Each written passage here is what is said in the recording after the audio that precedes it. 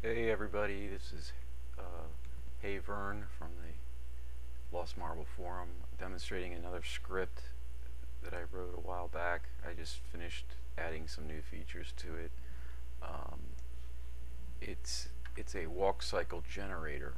Um, it originally was based on the character wizard, and I modified it so that it can work with pretty much any character that has a in-place walk cycle, which is usually the easiest way to do a walk cycle. You create the character, you animate it walking in place, and then you can animate the layer afterwards to have it move across the screen. However, that part is a little time consuming, and this can either do it all for you in one shot, or it can at least get you about 90% there, and you can tweak it, but it gets it started. It's based on the distance between each foot bone. So let me just load up, just for fun, I'll load up a new character here from the character wizard just to use it as a demonstration.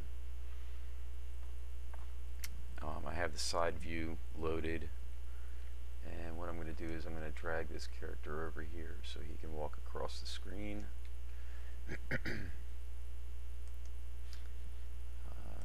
What I'm going to do is, now you want to, when you do this, you want to make sure that you're working, if you use the character wizard, you want to make sure that you're working on the actual bone layer.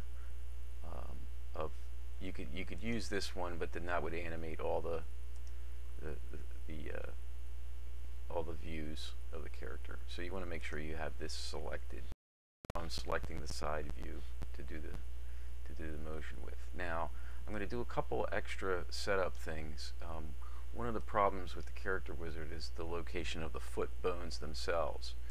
This will not lead to very good walk cycles because the foot bone is well above the base of the foot, and it's also the base of the foot bone itself is not located at the heel, and the walk cycle script is based on the distance between this bone and that bone during the walk cycle. So what I'm going to do is I'm just going to add 2 extra bones, and you can name them anything you want because you're going to type the names of these bones into the script. And these bones are just, they don't have to have points assigned or anything, they're just for placement.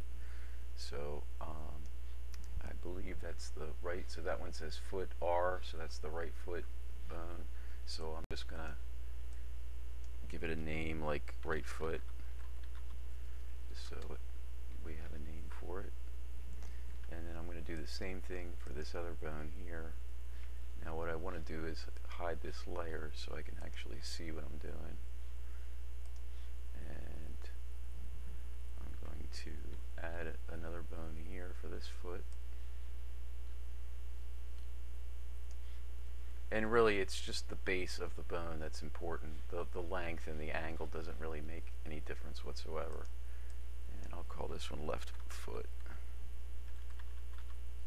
And you just want to remember the name of that bone for when you run the script.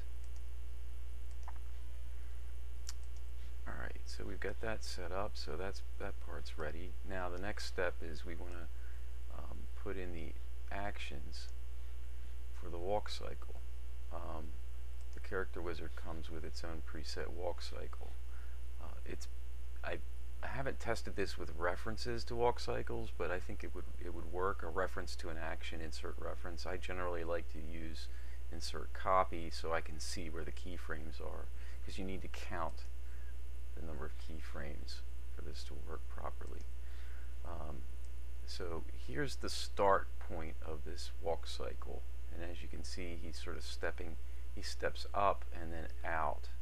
So you want to find that spot where he's stepping out. I believe I created this script to work specifically with the character wizard.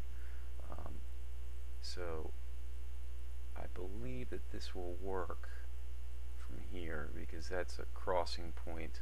Yes, that is a crossing point. Okay, so this is where the walk cycle will start. So the first thing I'm going to do is key the layer position right at that starting point. This is sort of a lead-in to the walk cycle, and then it cycles from there. And now what the script will do is add key frames for movement of the layer It doesn't do anything with the bones. It just moves the layer, which is a really good way to handle a walk cycle like this. All right. So now the next step is we need to count the frames between the longest step. Now, fortunately for the walk cycle, this is really easy, but your own walk cycles might not be so straightforward. Basically, what you want to find out is you want to see how many frames between the crossing distance and the extreme distance, which is actually would be half the distance. Like from here, this is the extreme points. The left and the right foot are the farthest apart, and if you went to the corresponding frame down here, it's the opposite.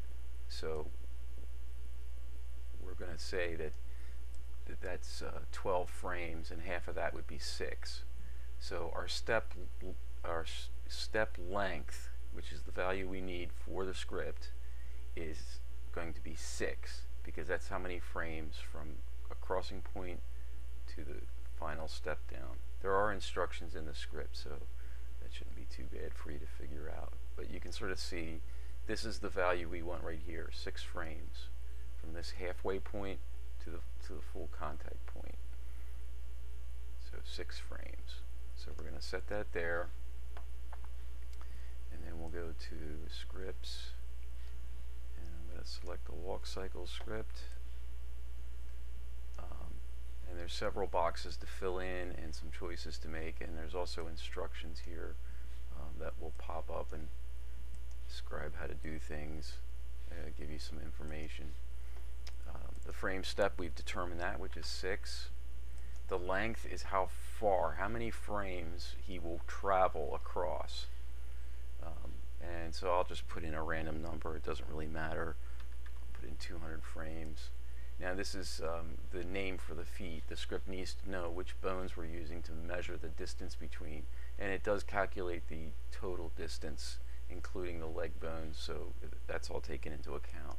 So the left foot bone name is left foot, and right foot.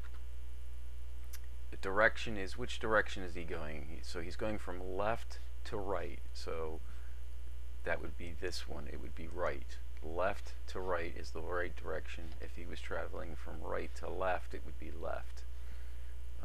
That may be confusing or not. This is what I chose to use. So we're all set, we're ready to go, and we hit OK, and now we've just keyed the layer motion that will correspond to the walk cycle. And it's pretty accurate. I mean, it's not perfect. The better walk cycle you have, the more accurate it's going to be. So you can see here, he's walking pretty good.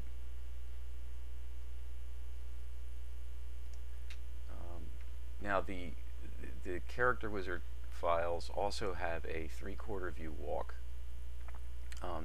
This script will work with that to some degree. I have not added in any vertical motion. Currently it only moves the layer in a linear direction from left to right or right to left. So it does not take into account 3/4 view travel. So for example, we can run the same script on the front 3/4. Let me get the actions up here, and I want to select the front 3/4 view, and I'm going to insert on, starting at frame 1, I'm going to put in the walk cycle. Insert copy. Okay. And then we come here and we keyframe the layer.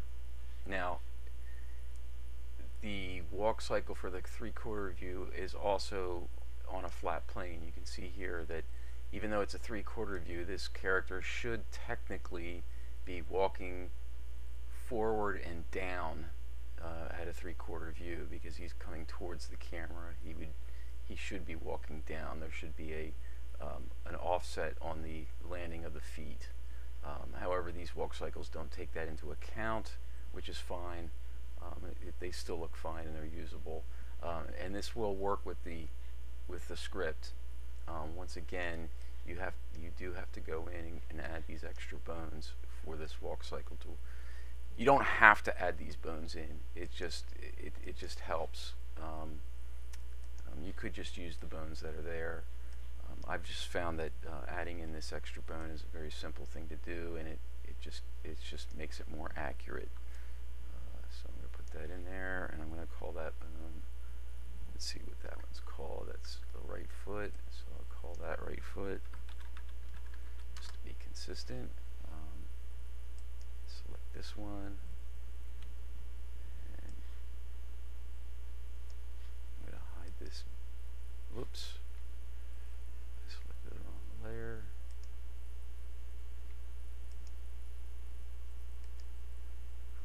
From 3/4. Get rid of this.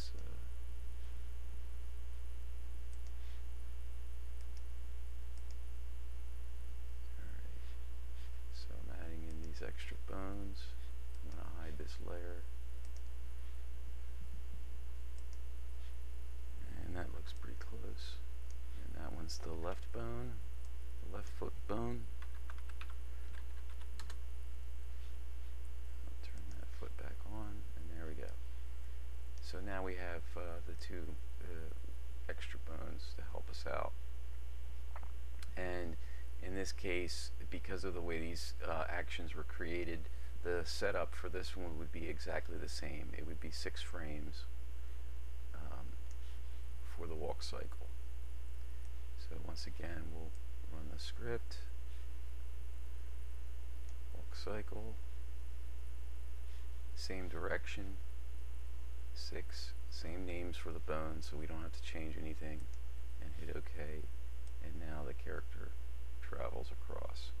Now, like I said before, I would like to update this script at some point to account for Y travel of the bone, if there was any in place. Now, in this case, this walk cycle does not have any Y translation of the foot bones. Technically, it should, but it's not a problem. And as you can see, walk cycle is pretty good. This, it's not perfect, and in a lot of characters, the walk cycle might not be perfectly divided. Unfortunately, with this type of automation, I can only do perfectly divided stepping based on that single walk cycle. But it gets you close enough. If there are any spots in here that need to be tweaked, you could always just zoom in on a particular keyframe and shift it a little bit or nudge it, but it gets you pretty darn close, and you have a really quick and easily done walk cycle for your characters.